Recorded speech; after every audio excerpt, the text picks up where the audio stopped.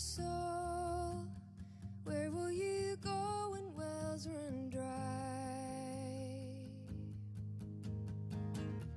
And when the wind starts to blow, how you gonna keep this flame alive? In the fading light when night is breaking, I know you will always be waiting. You'll always be there. I'm running to the secret place where you are, where you are. I'll sing to you of all the ways you stole my heart, stole my heart.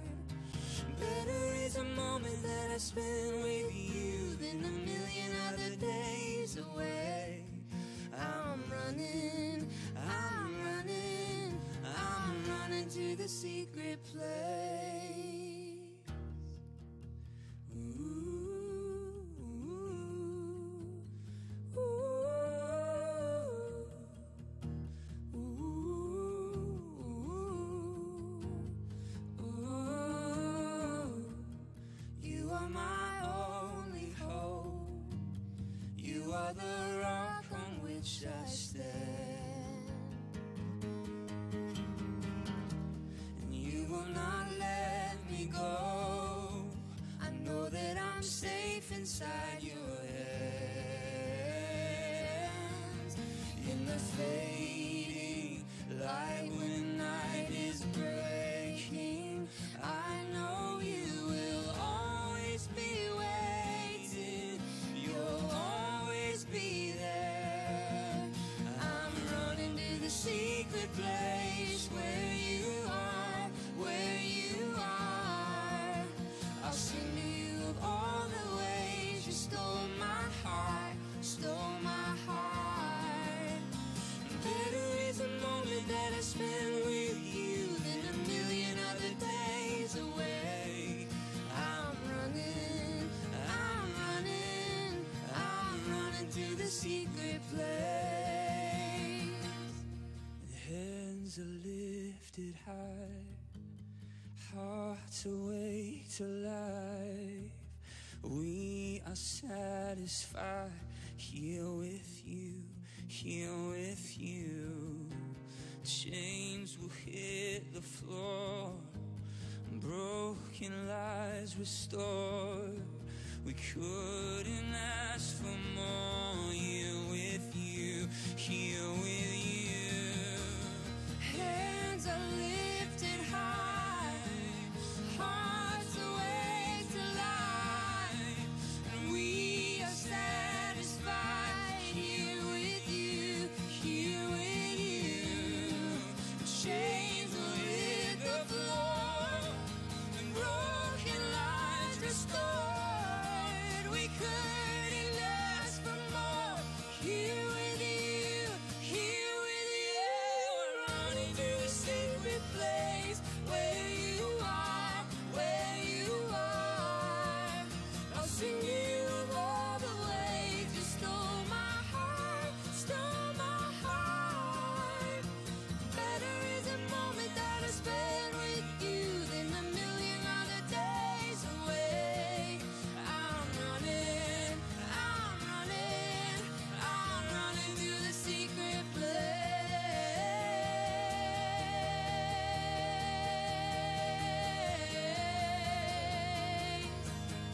We're running, we're running, we're running, oh, we're running to the secret place.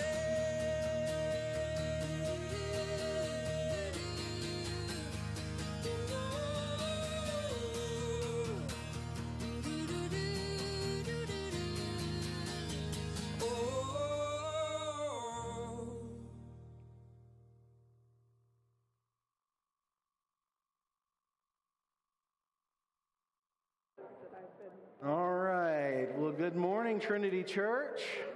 Let you guys get your seats. Whether you're joining us online or you are here with us, thank you guys so much for joining us and being with us this morning. We've got a few announcements. And the first announcement that we've got is our Sing Conference.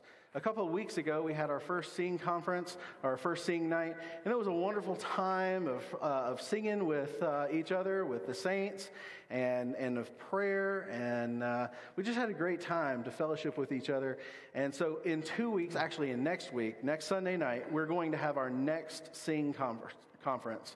That's going to be at 6 at night, going to 7:30, around 7:30-ish, and it's just going to be a wonderful time. Now, during these Sing Nights, we're only going to allowed to have about 40 here in the sanctuary, so we're going to ask you, if you are planning to come to this, please reserve your spot. You can go to trinitychurchmh.org, and you'll see the Sing Conference label right there, and you can reserve your spots right there. So hope you can be here with us.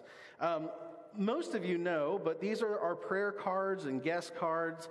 They are, if you look on the chair backs in front of you, there's a bunch of these. If this is your first time here with us, or you've been with us for a couple times and you just haven't filled one of these out, we'd ask that you fill this out so we can have a record of you come in. We'd like to get to know you a little bit. Also, on the back side, there is a prayer request side. If you have some prayer needs that you'd like to share with us, we'd love to partner with you and pray with you about those. So you can fill these out and drop them in one of the boxes out in the foyer, and we'd love to pray with you. We've got a few announcements. Fall celebration. So fall celebration is happening soon, November 1st. We're asking for you guys to mark your calendars and be ready for that. It's going to be one service. So November 1st, we're going to have one service at 10:30 outside at the terraces and at Big Canoe. And I'm pointing in the right direction, I think. So right over here. Oh, it's over here. Okay, correct me. Thank you. So over this way, the terraces at Big Canoe. It's going to be a wonderful time. Guys, services like this are great for our church, where we can come together and fellowship. And those of you that know Dana Blackwood, he is going to be coming to join us, and he's going to be leading the service that day. So it's going to be a wonderful time to kind of just see him again and thank him for everything that he's done for our church. Real quick, I want to give just a little plug for Mission 7118. If you guys are interested, anybody here is interested in Mission 7118, please reach out to me. This has been a great week for kind of getting the ball rolling and starting some momentum for Mission 7118. We have a few of you that have even signed up to be a volunteer and have gone through some of the training. So I thank you so much for investing in that. So again, if you are interested in being a Mission 7118 volunteer, please reach out to me. And finally, a big announcement in the life of our church. Operation Christmas Child. Every year we do Operation Christmas Child, and it is something that I love. A lot of churches around the nation are doing the same thing. And so Operation Christmas Child is a huge project for us. Now, if you know anything about this year 2020, things have been different. And Operation Christmas Child is different this year. We're not going to be packing the boxes ourselves and shipping them off ourselves anymore. OCC has gone virtual. So these kids will be getting real boxes, but we won't be packing these boxes. So you have two options if you want to contribute to OCC. The first one is you can write a check to the church, and on the memo line you can put OCC. Each box is going to be $25, and that includes the shipping and everything that you're going to need for that. But each box is $25, and so if you'd like to purchase 1, 2, 3, or 4, you can put on the memo line that the money that you've put on that check, it goes to Operation Christmas Child, and those will contribute to our boxes. The second way that you can contribute to Operation Christmas Child this year is you can go online and personalize your shoebox. This is really neat. So you can actually go online and choose what goes in your box for each child, and I think that's a neat way to kind of personalize this. Now, if you do choose that option, it's still going to be $25, but if you do choose this option, we ask that you use a link. There is an online link that you need to use so that our church can track how many shoeboxes we've actually prepared. If you look out in the foyer, there is one of these flyers, and on here it does say trinitychurchmh.org. Now, there is a very long link very long link that you're going to need to put in to get to the right spot on the Operation Christmas Child website. But please make sure that you do that so that we can keep track of how many shoeboxes we've done. The reason we're doing that is because our church has a goal of 550 shoeboxes this year. And so that is a lofty goal, but I'm sure that we can do it. And our deadline for purchasing these boxes as a church is November 23rd. So please make plans to go ahead and either purchase through a check to the church or go online and make your purchase and personalize these shoe boxes before the 23rd. We've got a short video that we want to start with this morning that just shows you a little bit about Operation Christmas Child. This year has been a pandemic year. Children are hurting all over the world. People are afraid. Families are scared. People have lost their jobs. They don't know where to go, what to do. They don't know what hope they have for the future. Well, I want every child to know that God loves them, that God has not forgotten them, and that He cares for them very much. And when you pack a shoebox and send it to Operation Christmas Child, it gives us an opportunity to give that box to a child and do it in Jesus' name. Can you just imagine the hope and the thrill and the joy of when a kid opens up a lid like this and all these toys are in it? It's an incredible gift. And so I just want to say thank you. We need your help this year more than we've ever needed it because of the pandemic. It's just going to create a lot more opportunity. Thank you and God bless you. And remember, pray for the children of the world.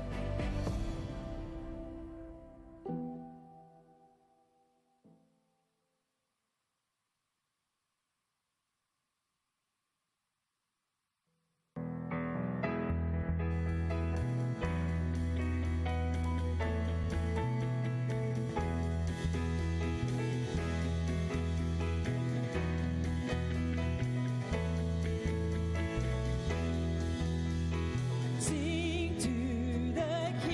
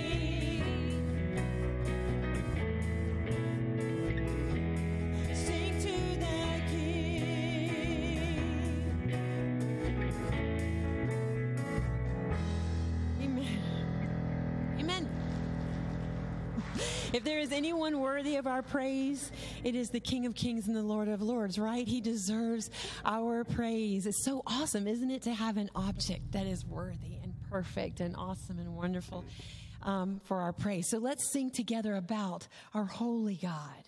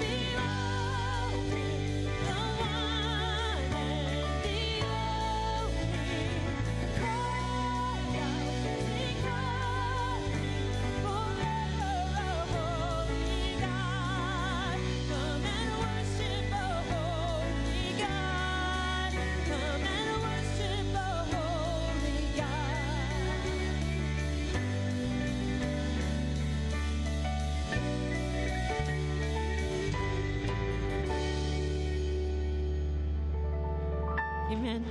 I love it. Are you glad to be in the house of the Lord this morning, even on this rainy day? He's worthy, right, for us to come out even on a rainy day. we're going to do an old hymn. Is that okay with you guys? I love this song because it talks about the faithfulness of God.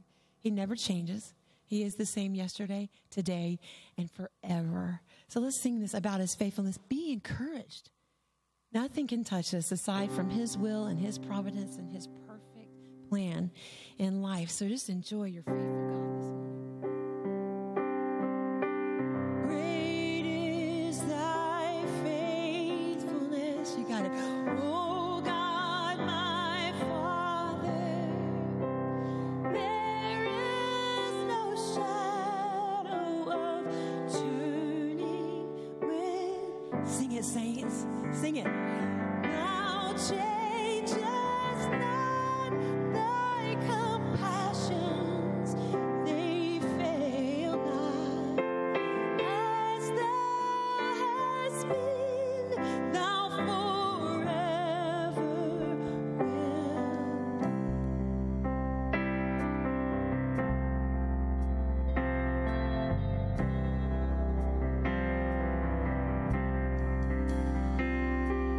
Summer and winter and springtime and harvest, sun, moon, and stars in their courses above, join with all nature in manifold witness to thy great faithfulness, mercy, and love.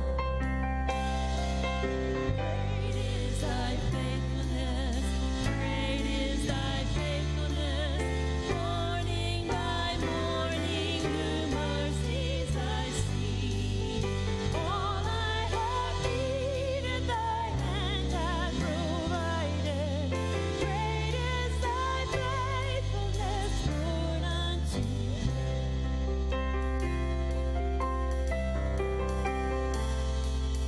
Pardon for sin and the peace that endureth, thine own dear presence to cheer and to guide, strength for today and bright hope for tomorrow, blessings all mine with 10,000 beside. Sing it, church. Great is thy faithfulness, great is thy faithfulness. Morning by morning, new mercies I see. All I have needed, thy hand hath provided. Great is thy faithfulness, Lord, unto me.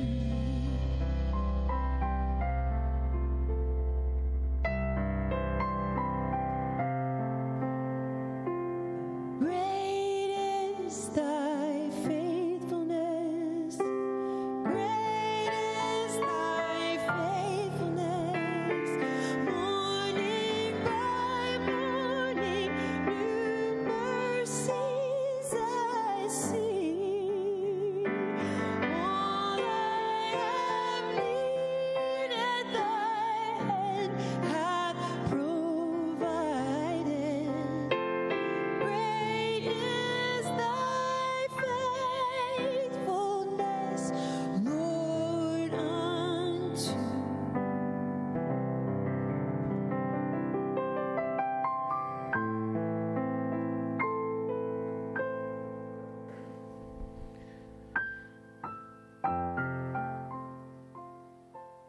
Father, you are faithful to us, even when we are not.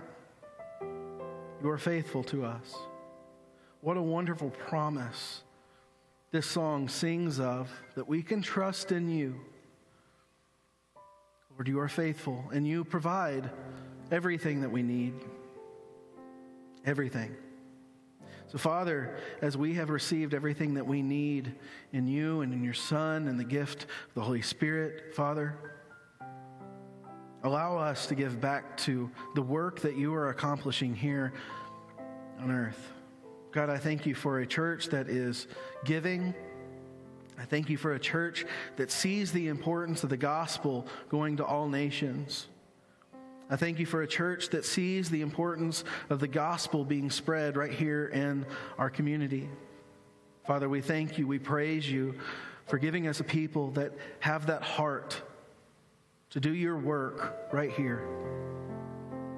Father, here in a few minutes, Jeff is going to come and preach.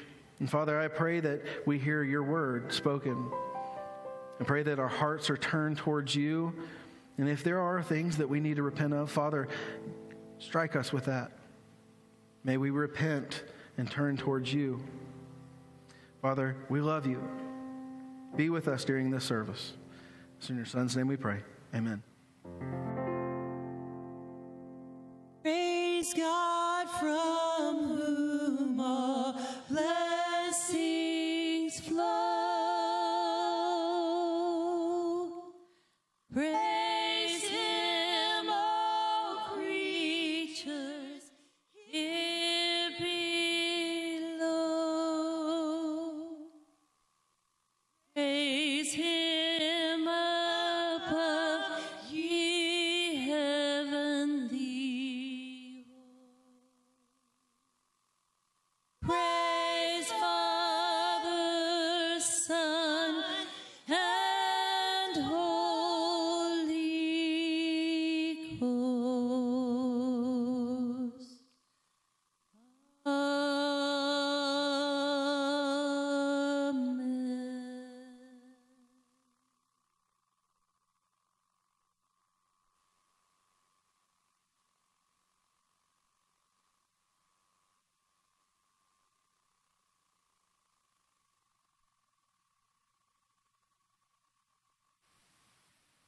Today's scripture reading is found in 2 Peter 1 through 11. I'll be reading from the NIV. Hear the word of the Lord. Simon Peter, a servant and apostle of Jesus Christ, to those who the righteousness of our God and Savior Jesus Christ have received a faith as precious as ours. Grace and peace be yours in abundance through the knowledge of God and of our Jesus, our Lord. His divine power has given us everything we need for a godly life through our knowledge of him who called us by his own glory and goodness. Through these he has given us his very great and precious promises, so that through them you may participate in the divine nature, having escaped the corruption in the world caused by evil desires.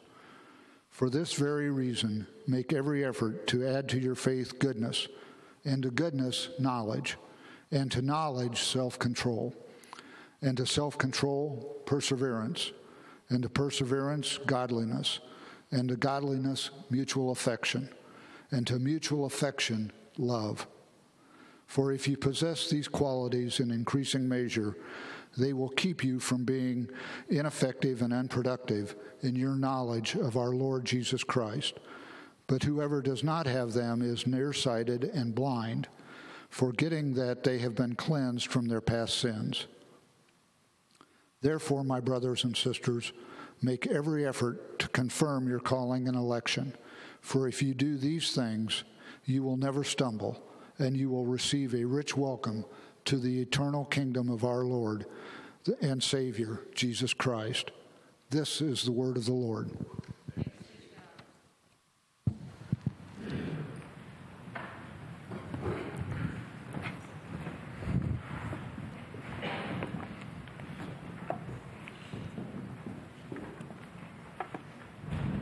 Amen. Thank you. Wonderful words from God's Word, as well as wonderful words that we've been able to sing this morning, and just express our praise to our faithful God, our holy God, all that we described about him in our singing this morning. Good morning, Trinity Church. So good to see you here. Thanks for being here, making the effort on a messy, rainy, crazy kind of day to come out and to be here for worship. Thanks for that effort. And just to add my word to what Nick said about the Operation Christmas Child, this is a big, important campaign for us every year. We do want to put a lot of effort into this, even though it's going to be a little bit different. We won't have the stacks of boxes out in the foyer reminding us every Sunday like we normally do. But even without those reminders, please participate as best you can. And we really want to fulfill and reach our goal here this year. But most importantly, we want to do this for the kids. As Nick said, even though we're filling the boxes, creating them virtually, the kids don't get virtual boxes. They get literal boxes with toys and things, and they also get the gospel. And that's the important part of this, what Samaritan's Purse does. Every presentation of gifts includes a presentation of the gospel, and our missions committee adds to each of our gifts to make sure that there's this discipleship program that's included as well. And so these kids hear about the word, and if they respond, they are given more. They are discipled in their faith right from the start. And so we love this partnership with this ministry. And so we've got a next couple of weeks here, so jump right in. Don't wait until middle of November to try to catch up. It's going to take a little more work on your part perhaps, but you can do it at home. You don't even have to get out to Target or Walmart to fill your box. It all happens right online. So please participate with us this year. Let me start us with a word of prayer here as we go into the Word, and just ask God to be teaching us and guiding us and directing our time together. Let's pray. Lord, we thank you for this privilege this morning of being together. Thank you for the privilege of worship. Lord, I thank you for those that are joining us online, that have connected and pulled us up on their laptop or TV or phone or whatever. They're connected that way to what we're doing and worshiping wherever they are. So I thank you for that part of our congregation as well. And I thank you that we can connect our hearts and lift our voices to express this praise to you this morning. You are good, Lord Jesus. You have given us all that we need. And we are so thankful for that. And so this morning, as we come to your word, I pray that you would help us to respond, to listen well, to hear what you want us to hear, and to grab a hold of it and respond to it the way that you want us to. And Lord, I pray that it would be a response of thanksgiving and gratitude come from our hearts of praise in us, because you have given so much to us. May we give back what you have so generously given to us. And so this morning, Lord, I pray that you would give us that focus, help us to hear from you, but also to respond to you, to be doers of your word. And Lord, I pray that you would guard my words, help me to accurately, rightly communicate this truth. Thank you that you've given us your living revelation, and that it makes a difference in our lives today, each day. And so help us, Lord Jesus, to hear you. And may it be the ministry of your Holy Spirit at work in us, speaking to us, changing us, counseling us, comforting us, guiding us. Well, all that we need this morning, you will give that to us in the person of your Holy Spirit. We thank you for that. And so we commit this time to you. We commit ourselves to you. Speak to us, we pray, in Jesus' name. Amen. So it was the summer of 1967, and it was known as the Summer of Love. Now, maybe some of you remember that. Maybe you participated in it in some way. Many of you here were probably born long after that. But it was a unique event, a unique summer, because during that summer, an event happened on June the 25th. It was the first live international satellite television presentation, and it was called Our World. And this was a big deal. It was transmitted to about 25 different countries, 400 million people tuned in. I mean, it was all in black and white, but this was a big deal in 1967. And as part of that event, the very popular musical group, the Beatles, were invited to sing. And some of you perhaps remember that no-name group. And so they were asked to come and sing and be a part of this live broadcast and to bring a song that would be very simple English, because this is going to a lot of different countries, but a song that would bring a message to the world. And so here they are. There's a colorized version of all this that came out later. So here they are in full color regalia. And so they wrote specifically for this occasion and sang for this particular occasion the song, All You Need Is Love. Now, if you saw the video that Beth and I put out yesterday, you heard me singing along with a track of this. So Beth said I can't sing it this morning, so I'm not going to sing it for you today. I'm sorry. I would have loved to do it, but Beth said no, so, what can I do? But this song was such a hit. It made it to the top of the charts in Great Britain, many other places around the world, became so well known. People, even today, all these years later, know it, sing it. You can still hear it on the radio. All you need is love, love. Love is all you need. Well, about 20 years after the event, in the 1980s, what some people consider the materialistic 80s, this message of this song was kind of torn apart a little bit. Came under criticism. It's too simplistic. All you need is love. That's ridiculous. Or naive to think that all you could possibly need is love. And so they went back and they asked one of the Beatles, George Harrison, they said, do you still believe in this song? And he said, absolutely. And here's his quote. He said, love is complete knowledge. If we had total knowledge, then we would have complete love. And on that basis, everything is taken care of. It's a law of nature. So is he right? Are the Beatles right? Is all that we need is love? Well, we've chosen the title a little different than that. Not all you need is love, but just the phrase, all you need, as our title for this series that we're starting today in 2 Peter. And we've chosen this title because in this book of 2 Peter, Peter tells us that God has given us everything we need to live our lives for Him. So what is that? What is the most important thing? What is it that we really, absolutely, fully, completely need to live the godly life? Well, we're going to find out. We moved right from 1 Peter into 2 Peter. We finished that book last week. We moved right into 2 Peter this week because there's really a lot of ties, a lot of similarities. It's the same author, for one thing. This is still the Apostle Peter who's writing this letter. He's writing at similar time frame. So we said in 1 Peter was probably written somewhere around AD 64. Best we can tell from history, Peter was martyred about 67 or 68. So somewhere in there, in those couple of years, he writes again and writes this letter.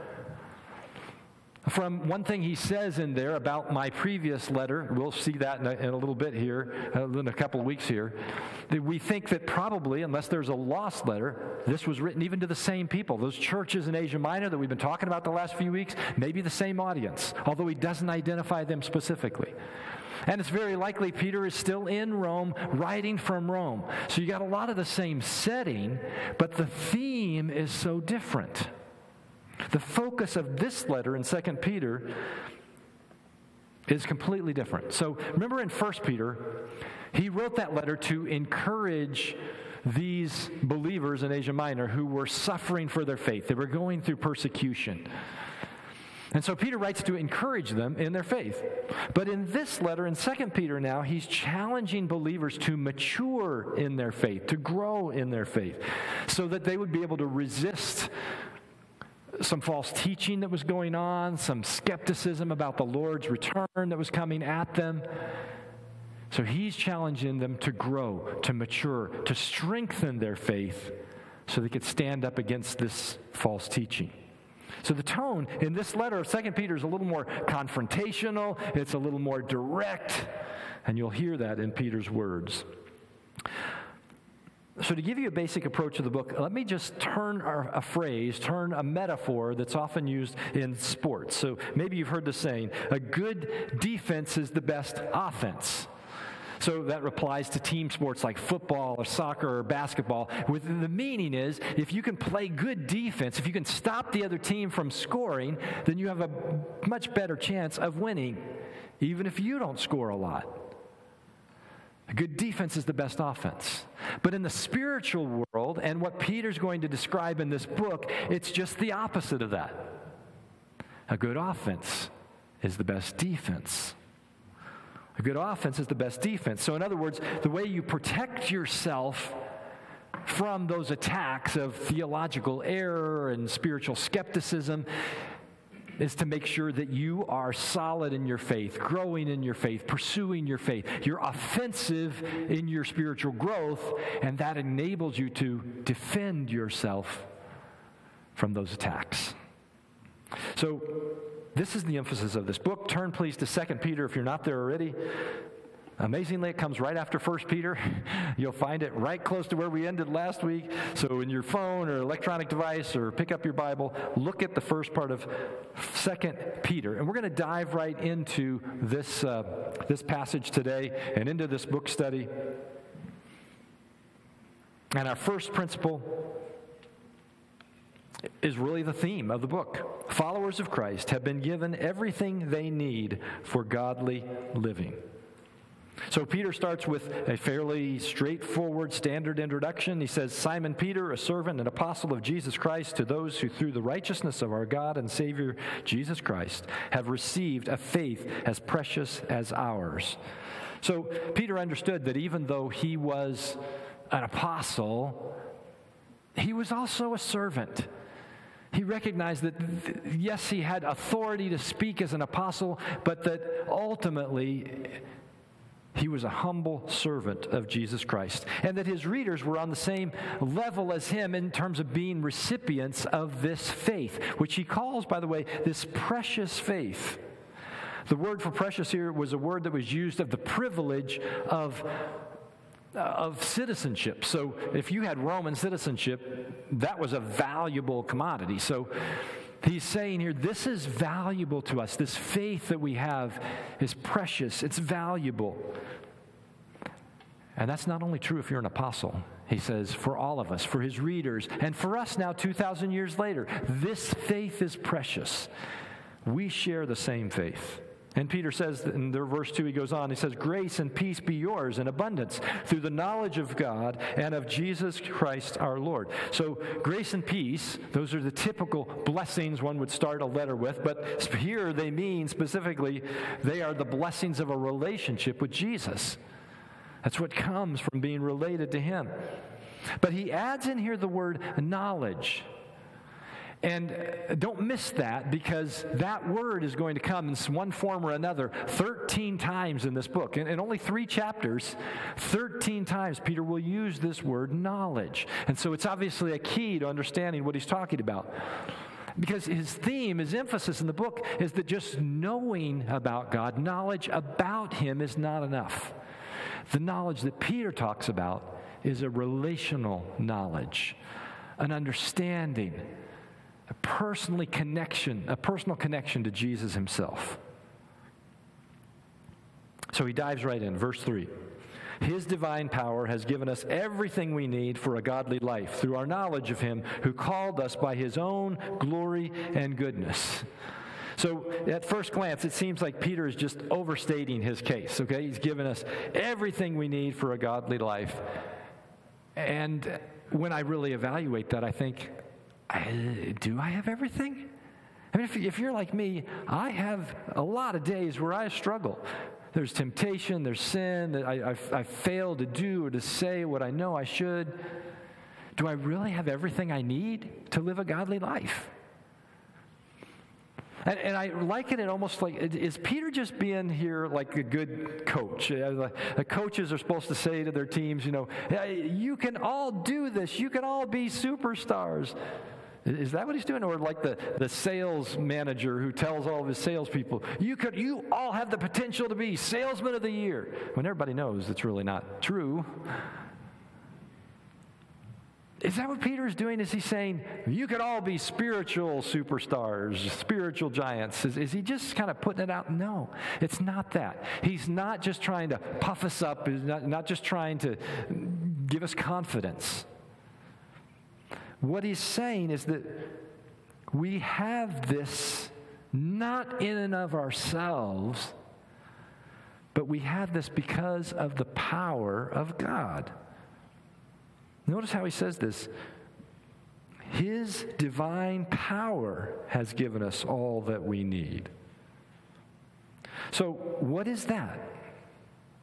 The power that God has given us is His very Holy Spirit.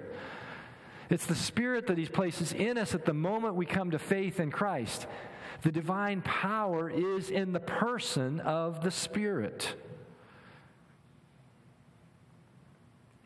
And that is what we need. But there's more to that, because he uses the next phrase. He talks about this knowledge of Christ in us. And that's the relational knowledge. Here's where he's saying, because we have a connection to Jesus himself in all of his goodness. So he describes it here, in his goodness and his glory. So in all of his greatness and glory, and in his goodness and kindness to us, in the knowledge of that relationship, we have all that we need.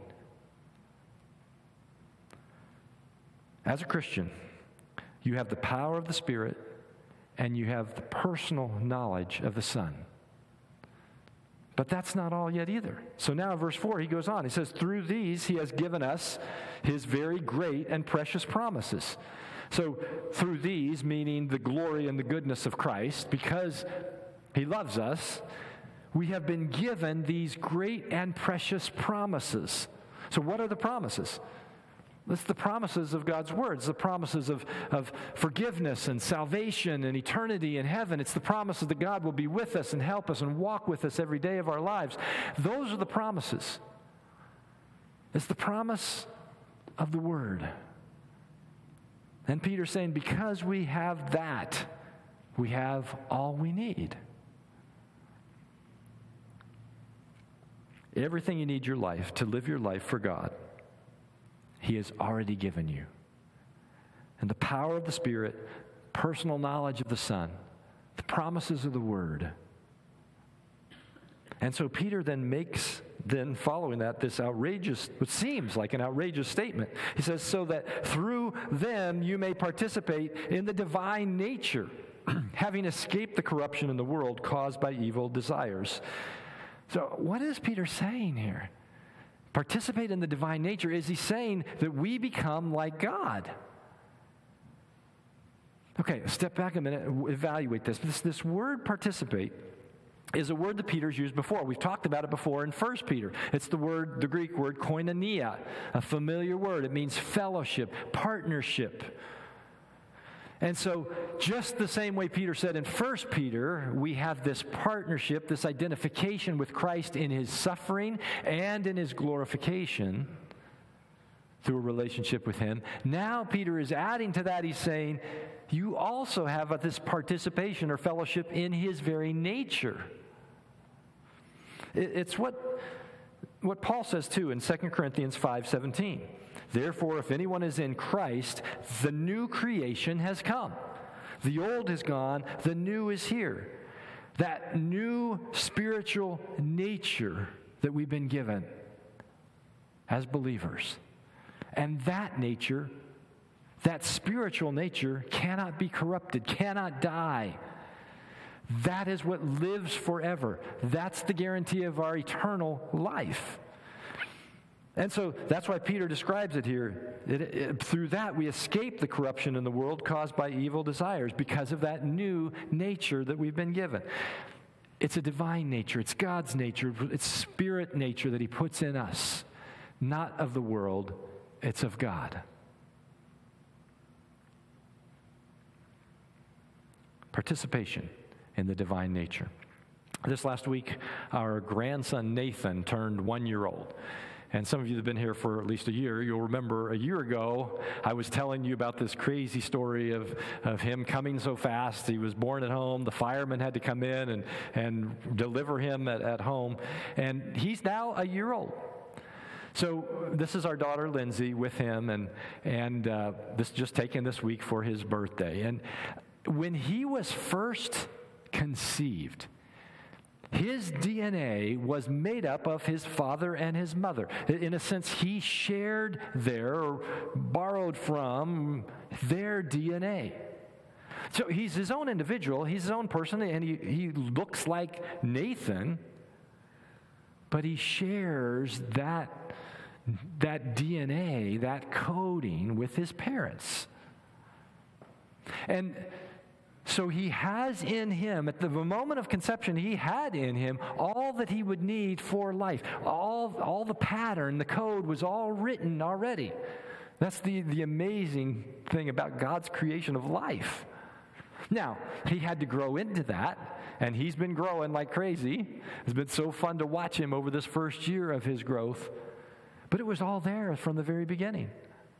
And this is what Peter is telling us in a spiritual sense. He's saying, at the moment you come to Christ, the moment of your conversion, God gives you all that you need for spiritual life. It's all there, the whole package. The code is written for you. But you got to grow in it. That divine nature must be developed. It needs to grow. And so that's where Peter goes to next. He carries us on. He's saying, so you have the Holy Spirit in you in power. You have the personal knowledge of Christ within you. The promises of God's Word. It's all available to you and applicable to you. You need to grow in that. And that's where he takes us next. And so our next principle is followers of Christ have a responsibility to grow in their faith.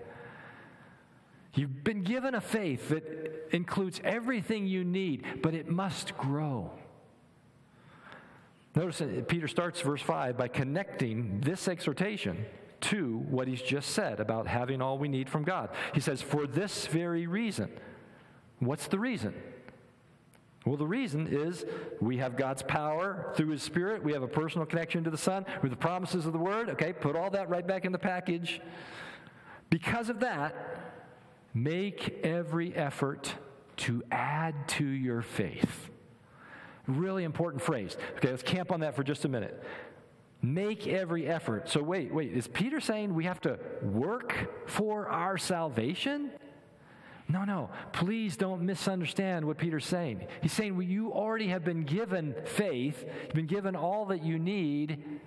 Now you come alongside, you cooperate with what God is doing in your life, and you work with Him to grow that faith. It's the same as what Paul says in Philippians chapter 2. He says, continue to work out your salvation with fear and trembling, for it is God who works in you. God works in you. God has given you faith. He's given you the gift of salvation. Now you work on that salvation. You work on that faith. You develop that faith through God's work in you. Martin Luther said it this way. Maybe you've heard this phrase. It sounds very much like what James says. We are saved by faith alone, but the faith that saves is never alone. You're saved by faith, but it's not just to stay there. You don't just put that faith in your back pocket and hold it until you get to heaven someday. No, the point of the faith is that you add to it, that you develop it, that you grow in that faith. And that's what Peter is talking about in this passage. And so this word for add here is really helpful, really informative. So when he says add to your faith, kind of the second part of this, yes, you make every effort, add to your faith, then you should be asking the question, well, wait a minute, you just said we had everything we need. Why do we need to add anything to it? Well, the adding is the growth. So this Greek word is much longer than our three-letter English word. The Greek word is epikoragene. Now, you'll see the root of that word in just a minute. Paul draws this or borrows this from Greek culture, as he does a lot of his phrases and words in his writing, because that's what he lived in. And in the Greek culture, the drama festivals were a huge event, very popular. And so what would typically happen is the state would provide the funding for the chorus, as it was called. The chorus were like the actors who would sing and act and so on. But then there would need to be a benefactor And in the Greek, this was a choregos. That's what it was called. A choregos would be that person who would bring the resources and the funding to add to what was already there. And so the training for the chorus and maybe the backdrop, whatever else was needed for this production to happen, the choregos would provide it. And from that Greek word, that root, we get our word choreography. Right? You've heard that word, so that means like when there's a stage production, maybe you've gone to something like this. The choreography is the set, the movement, the music, the things that are added to the script to bring it to life. And that's what Peter is saying here. Essentially, he's saying, choreograph your faith. Add to it. Make the effort to bring to your faith all that God has for you, all that He's so generously made available to you. And what is that? Well, Peter goes on to rattle off these 7 virtues, character traits: goodness, knowledge, self-control, perseverance, godliness, mutual affection, and love. Now, okay, any of those 7 words could be a sermon or more than one maybe on its own, right? So I'm not going to take time this morning to go in and explain each of those words. In fact, in a sense, maybe this is your homework. Because Peter says, make every effort. Well, part of your effort needs to be to study these 7 character traits. What are these qualities? What do they look like in our lives? What does Scripture have to say about it? Well, that's a great study for you to do, that you need for yourself. If Peter is saying these are the qualities that are important to be adding to, developing in your life, then you need to know what they are and what they look like in your life. And so do that work. Take Peter's words seriously. Make every effort. Invest the time and effort yourself into studying these character qualities. Grow in your faith. But why do we do that? Why make that effort? So here's where I want to go for the rest of this time this morning, because the next 4 verses, Peter gives us the motivation. He tells us why this is so important to be growing in our faith. And here's our third point today. Followers of Christ who keep growing will reap earthly and heavenly benefits. So in these 4 verses, Peter gives us 4 results of our growth in these character qualities. First is in verse 8. For if you possess these qualities in increasing measure, they will keep you from being ineffective and unproductive in your knowledge, there it is the word, key word again, of our Lord Jesus Christ. So here's the first motivation. Spiritual growth keeps you from ineffectiveness and unproductiveness. Now, I don't know about you, but when I hear those words, that's motivating to me. I don't want to be ineffective in my life. I don't want to be unproductive in my life, in anything I do, especially in my spiritual life. And so this kind of grabs my attention. I said, well, okay, wait a minute. This is important because I don't want to end up ineffective and unproductive. I don't want to be useless and fruitless in my life. Why would anybody want that? So Peter's saying, well, then you need to take this seriously. Grow in these areas, in these qualities. And I think what he's telling us here is that these, you don't have to manufacture these. They already exist. Part of what God gives us is this potential. There's the spiritual DNA. We have that potential with these spiritual character qualities and the Holy Spirit at work in us. But that divine nature, those divine character traits need to be nurtured, developed, cultivated, so that they will grow. And then the fruit comes as a result of that. So a little over a year ago, when Beth and I moved into the house that we're living in now, the yard, the grass in our yard was terrible. I mean, it was. If any of you talk to us about stuff, you know we've been fighting for a year to get this grass. It was thin. It was weak. It was the soil under it was terrible. We had weeds all over the place, and so we've been working on this. But early this spring, a neighbor down the street, when the grass started greening up, her yard looked better than anybody else's. I mean, it was deep, lush green. It was thick. Like, what is she doing to her grass? We got to know this. In fact, thankfully, Beth had already developed a relationship with this neighbor, knew her, so we just went and we just asked her. We said, what are you putting on your grass? She said one word, Milorganite. Well, I don't know if you've ever heard of that, but Milorganite, it's the name tells you a lot. So it's organic, organ. It's nitrogen-based, nite. So what is the mill at the beginning? I wanted to know. Beth looked it up, and she found out about this. Well, it's because it's from Milwaukee. That's what the MIL is at the beginning. Well, that got our attention. Our kids, our son and daughter-in-law, they live in Milwaukee. So what is this? Well, the city of Milwaukee has this program where they take some of their waste products and they create out of them, they recycle it to become fertilizer. So we spread a bunch of Milwaukee all over our yard. And it worked. Within less than a week, we already saw a difference of it greening up and getting thicker. So we put a number of, and then a couple months later, put some more bags of that on. And thankfully, now that's not all the Milorganite. God also sent a lot of great rain all this summer, and that helped our yard a lot too. The point is, you don't just do nothing. If you have a garden or a lawn, if you want it to grow, you got to work at it. You've got to cultivate, nurture it, fertilize it. And Peter is saying here, if you don't want to be unproductive and unfruitful, then you got to do the work. You got to make the effort for spiritual growth too. We need to put something into it. We need that spiritual enrichment so that there will be growth. It's cultivating the soil of your heart so that you don't end up ineffective and unproductive. Keep growing, in other words. There's another warning that comes in verse 9. But whoever does not have them, these character traits growing in them, is nearsighted and blind, forgetting that they have been cleansed from their past sins. So here's another critical statement. So here's a motivation. Spiritual growth keeps you from blindness and forgetfulness. So you got to take the negative and flip it over into a positive.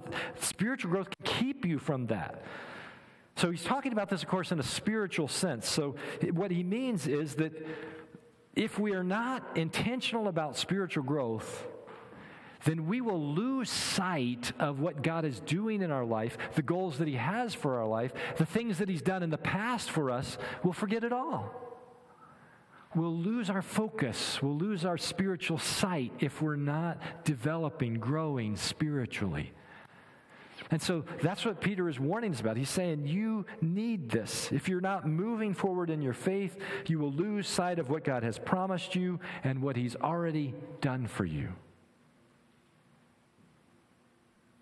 And we don't want to end up there. Peter reiterates his call to do the work of spiritual growth in verse 10. Therefore, my brothers and sisters, make every effort. There's the same phrase again. To confirm your calling and election. For if you do these things, you will never stumble. So, again, a lot here in this one verse, one phrase here. What does he mean by confirming your calling and election? Well, clearly that's God's part in our salvation, right? We have nothing to do with that. God elects, he calls, he chooses, and then he calls us to salvation, to himself. We respond in faith, but he is saying, Peter is saying here, you need to confirm that call and that election of your life. How do we do that? Well, this word confirm is a legal term that was used for validating a will. And so he's saying here, essentially, spiritual growth is the validation of your faith in Christ. You demonstrate that you belong to him, that you have been called by him by your pursuit of spiritual growth. Again, Peter's saying that's why it's so important. And then he's saying, if you will do that, if you do these things, if you're pursuing spiritual growth, that keeps you from stumbling. For if you do these things, you will never stumble. What does that mean? Does it mean we'll never sin, we'll never fail, we'll never fall? No. No, Peter is kind of describing the big picture here, the long-term effect. He says you will not fall away permanently. You won't stumble to the sense where you are off the charts, off God's radar. No, he says God has you. You won't be left behind. If you're making the effort to grow in your faith, God's going to be right there with you, and he won't let you stumble. That's the idea. So when I read that, I think of a harness and the ropes that you wear if you're climbing. So if you've ever done a climbing wall or done rappelling or anything like this, you know you have to kind of get used to that. You have to learn to trust that harness and that rope, that it's got you. And once you have come to that point where you have confidence in that, then you are free to climb. And you can begin to move up, move forward, because you know you won't fall. The harness and the rope has you. And I think that's what Peter, it's a beautiful picture of what Peter is saying. He's saying, God's got the harness and the rope on you. So you go after it. Be aggressive in pursuing spiritual life and growth, because God's not going to let you fall. He's got the rope. He will not let you stumble. Pursue him. Run with him. Go with him. Climb with him. Make every effort. There's one more thing that God gives in this passage. God promises us the benefits of spiritual growth. So the first three are in this life that we've talked about. So we're kept from ineffectiveness and unproductiveness if we're pursuing spiritual growth. We're kept from blindness and forgetfulness if we're pursuing spiritual growth. We're kept from stumbling if we're pursuing spiritual growth. But then there's an eternal reward here as well. So this is where he goes in verse 11. It says, you will receive a rich welcome into the eternal kingdom of our Lord and Savior, Jesus Christ. It's this beautiful picture, because now Peter is looking long term. He's saying, you are kept from all these things on earth, and you are kept for eternity in heaven. And your spiritual growth is your pathway there. And then with these words, rich welcome, Peter, again, he's pulling on a Greek culture. This is back, we talked about this last week with the Greek, or the week before, maybe the Greek Olympics. And so when the Olympic athletes would win an event, when they would come home to their hometowns, there would be a great celebration for them. And that part of Greek culture, we kind of carried over to our culture, right? So when a team wins the World Series or a team wins the Super Bowl, what happens in their hometown? There's a ticker tape parade. They go through the city. Everybody cheers. It's like everybody won. And that was the case there too. And that's the metaphor Peter is using. When he talks about this rich welcome, he's saying, when you get home to heaven, there will be a welcome, a celebration like you cannot imagine. For those who pursue God in faith, he is planning the best welcome home party there could ever be. Years ago, I read a book by Max Lucado called The Applause of Heaven. And when I read this verse, it reminded me of how he ends that book. And I wanted to share that with you as we close, just to read this last part of that book for you, because he likens our homegoing to heaven to arrival on a flight. When you're flying home, especially maybe after a long time away or a long flight, and you're finally home. Listen to how he describes this. You'll be home soon. You may not have noticed it, but you're closer to home than ever before. Each moment is a step taken. Each breath is a page turned. Each day is a mile marked, a mountain climbed. You're closer to home than you've ever been. And before you know it, your appointed arrival time will come. You'll descend the ramp, and you'll enter the city. You'll see faces that are waiting for you. You'll hear your name spoken by those who love you. And maybe, just maybe, in the back, behind the crowds, the one who would rather die than live without you will remove his pierced hands from his heavenly robe and applaud. You will receive a rich welcome. Peter says it's all worth it. Pursuing our faith, growing in our faith, because the Lord Jesus waits to welcome you home. We're going to close the service today with a song called Oceans. I'm going to ask the team to come on up and ready to lead us. There's a veiled reference in this song to an experience that Peter had, walking on the water. Well, he walked for a while, and then he began to sink when his faith began to waver. And so this song kind of picks up on that idea, and it reminds us that Peter, the very one who began to sink because of his weak faith, is the one who wrote these words we studied today about faith, about growing in our faith. And Peter obviously did. From that moment on the water to the time he wrote these words, Peter grew immensely. He's a great example of exactly what he calls us to in this passage. We all have the potential for spiritual growth. Peter's living proof of that. He knew that Jesus had put that faith in him and given him everything he needed to grow. He just needed to grow. He had to get out of the boat and walk on the water. And so do we. And so as we close, this really is going to serve kind of as our closing response prayer. I hope that you will sing it that way. Think of the words as you're singing along or listening to the team. I want to read a couple of the words of the chorus to you so that you hear them loud and clear when they come. Spirit, lead me where my trust is without borders. Let me walk upon the waters wherever you would call me. Take me deeper than my feet could ever wander, and my faith will be made stronger in the presence of my Savior. He's given you all that you need. So make every effort to grow in your faith. Let's stand and sing.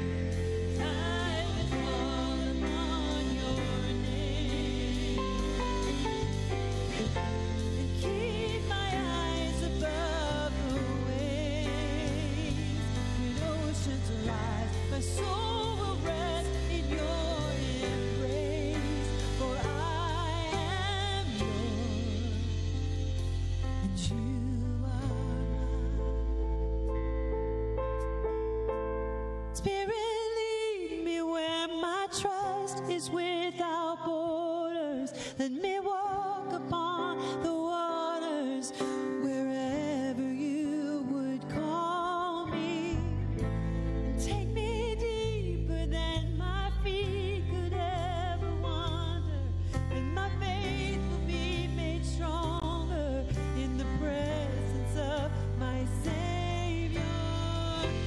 Spirit,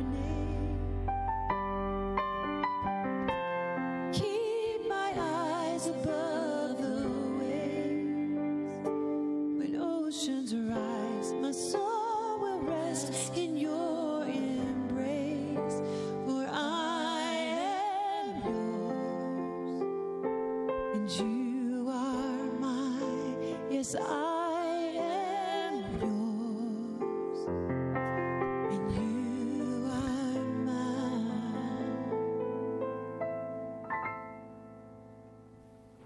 And what a great promise, isn't it? That we belong to Him.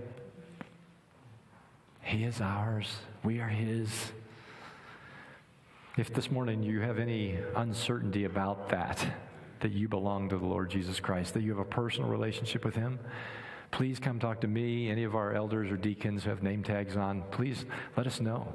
We would love that opportunity to walk you through that step of personal faith in Jesus so that you can have that relationship with Him and have assurance of that home going and that reception in heaven. So please talk to us before you go today if you have any concerns. If you're at home and you're watching this service and you have any doubts, please reach out to us online. Call the church office this week. We would love that opportunity to tell you how you can know the Lord Jesus Christ as your Savior. If you have any prayer needs or just want to know more about Trinity, please ask us about that too. We'd love that opportunity to pray for you. Let me close us with this blessing, this benediction this morning. Receive this, Trinity Church. Trinity Church, you have everything you need for a godly life. It's been given to you by God. So this week, make every effort to grow in your faith. May the Lord be with you. And also with you. Amen. Have a great